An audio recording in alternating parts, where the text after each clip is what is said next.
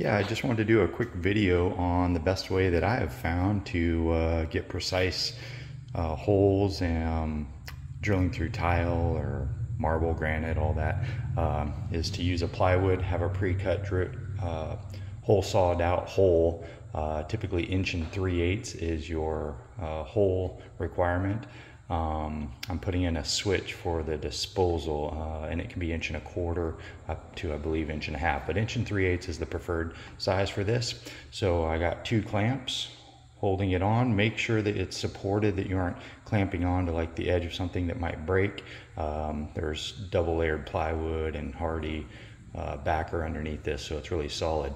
But you just get it lined up. It's centered here. I got centered off the edge here, just to make sure that it's less likely to break and stuff.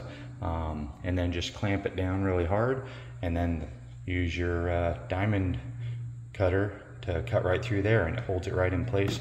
You can tell it's super solid. And if you could, like the video, subscribe, and hope you have a blessed day.